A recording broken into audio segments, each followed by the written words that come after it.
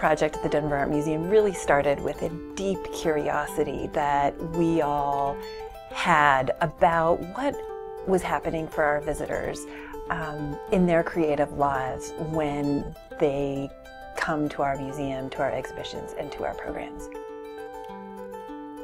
We had a really interesting opportunity in SPUN, Adventures in Textiles, which was a campus-wide extravaganza of all things that artists have done with thread.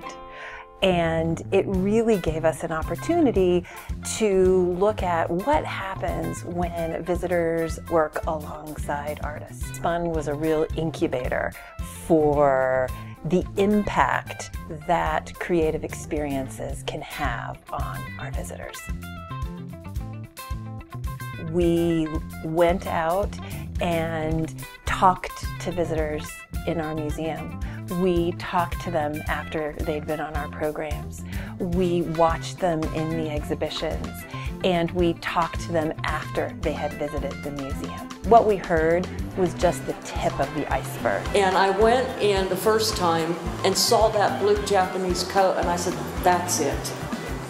And it was like creativity sparked again. Yeah, exactly. I feel like I didn't own the project, but I felt like I took some ownership in it.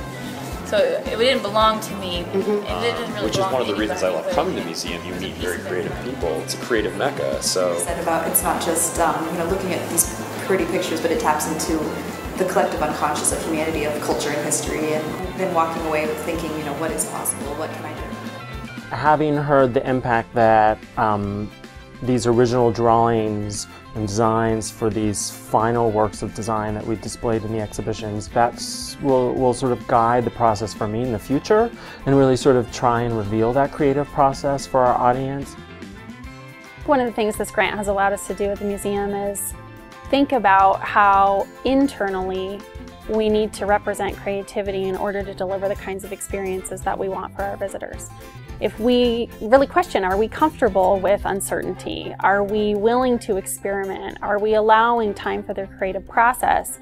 What does that look like, and what does that mean as an internal culture in order to best deliver the product to our visitors and inspire them?